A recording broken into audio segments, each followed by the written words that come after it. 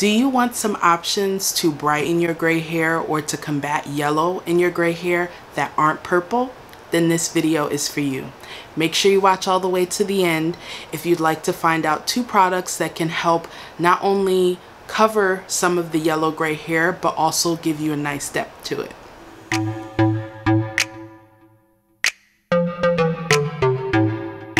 Hello beautiful butterfly, and welcome back to the channel.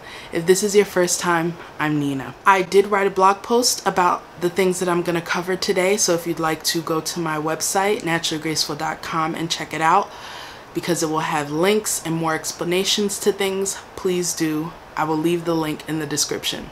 We talked about what causes yellowing with gray hair. We talked about purple products that you can use. But again, for those who don't want to use purple products and you're like, I just want to brighten my hair and not have to deal with worrying about staining or purple things, here are some options for you. This is actually something that would be very helpful for those of you who are gray and relaxed. This is a product that I haven't used just yet, but I did order it on the recommendation of some beautiful butterflies here. And what I love about it is when I opened it up, I saw that it was white. Okay. It was white in its color, which is great. This is from Soft Sheen Carson. It's called Bantu. Okay. And it is a conditioner that you can use in your hair after you shampoo. You leave it on for 2 to 3 minutes, and it is to help with the yellowing that you're dealing with. So especially if you are getting your hair chemically processed and it is relaxed, this would definitely be a great option for you. Another white product that I love, but you use this before you shampoo. This is from Maison 276. It is a 3-step system. This is the first step. It is Clarify. This is also white in color, and it's a lot thicker than the Bantu, but this is awesome. I have used, it's like pretty much right down here. I've used this right before I shampoo my hair. It helps to clarify, remove some of the things that we talked about that can cause yellow hair, pollutants, you know, dirt, different things like that that are in our hair to help to keep it bright. So if you're looking for something that is not purple to help clarify your hair and it's not going to dry it out, then this is something that you could definitely try. There's also, you could tell how much I like it because there's like barely, I think this is probably just the mother that's left. Apple cider vinegar is also awesome to clarify your gray hair. I don't even know how much is left in here, but I basically just go by 1 to 2 teaspoons. I think I've been telling people tablespoon. But 1 to 2 teaspoons in 8 ounces of water. It's good to mix this. Don't just put this straight in your hair because it's very strong and acidic. But I would say to dilute some of this depending on how long your hair is. That will affect the measurements. For myself, I have short gray hair, so I don't need that much. A little goes a long way, so dilute this, dilute it. And use distilled water. Distilled water is also something that can help to alleviate hard water and things like that in your hair. So dilute this in some distilled water, put it in a spray bottle, and you could spray it on your hair. You could use that to cleanse your hair too. As well as you can do an apple cider vinegar rinse. While you're in the shower, you wait till you finish rinsing out your conditioner, and then you put the apple cider vinegar to help clarify even more, and you'll have brighter gray hair. And I have used all of these different things. This actually is my favorite thing to use, non-purple option, and this is kaolin clay. Kaolin clay is an awesome clay for those who have sensitive scalp. It's good for your skin. Like, this is just bomb in general to have in your arsenal. Again, I will be putting the links to these products in that blog post for you to check out in the description box. But yeah, this is awesome. You can use it with distilled water. You can use it with aloe vera. I believe you can also use it with the apple cider vinegar. And you pretty much make it to the consistency that you like. I do have a video I just did on how I mixed it with Rasul and bentonite clay. This is Every clay has its own benefits to it, but like I said, this is great for those who have eczema or you know, real itchy scalp, sensitive scalp. This is great to put on your hair. So you basically, again, get 2 in 1. It helps to cleanse your hair and it's not stripping. So kaolin clay is awesome. I will also link the video where I tried this on my hair and skin that you guys can check out. And the very last non-purple alternative to helping to brighten your gray hair is hydrogen peroxide. I got this tip from a beautiful butterfly on Instagram. Her name is Nora, and she mentioned that she puts a capful to 2 capfuls. Again, guys, this is something that's trial and error. If you want, do a patch test, so you don't come for me later on.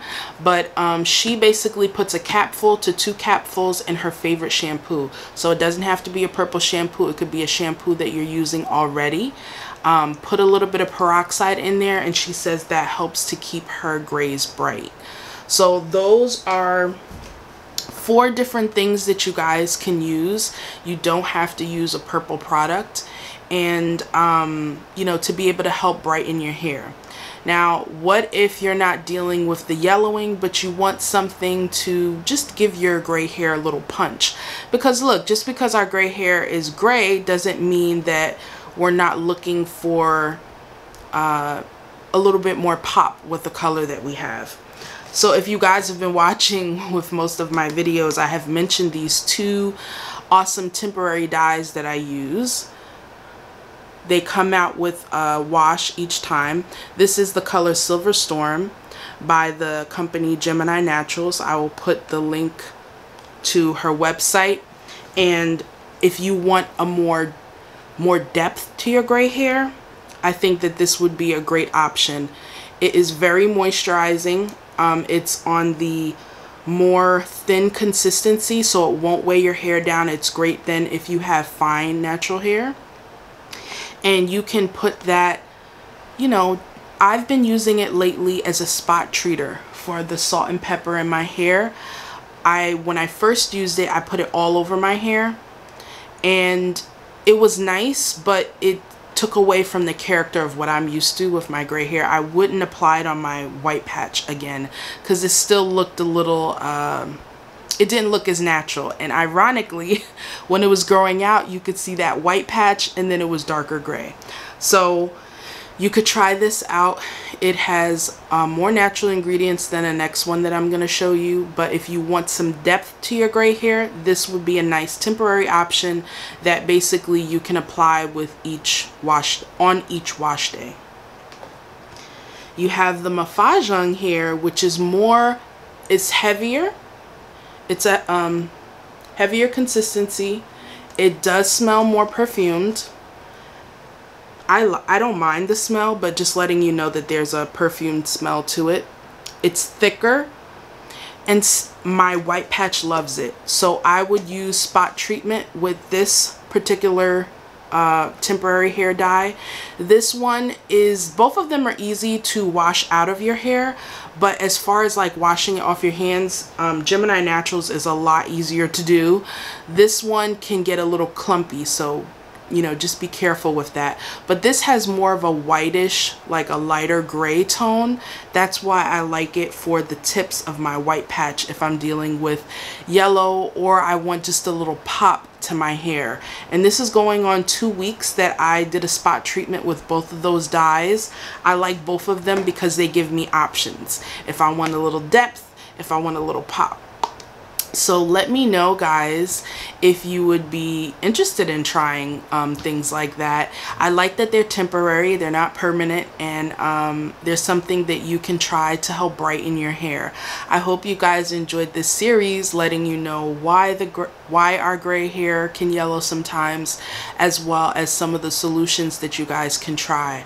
I will be doing more specific videos, like letting you know how I use this for my hair, and then also demonstrating how I spot treat with these 2 temporary dyes right here. So As always, I appreciate you guys. Please make sure to go to naturallygraceful.com, check out that blog post, check out the links to the products that I mentioned here. As always, I look forward to seeing you guys on the next video, and thank you so much for watching. Oh, and don't forget to check out this merch at redbubble.com. You can see that and many other things that I have. I had a beautiful butterfly give me lots of encouragement to do stickers and different things like that to help celebrate our gray hair. So please go and check out my shop and let me know what you guys think of it. Get yourself a shirt, and I'll see you on the next one. Bye.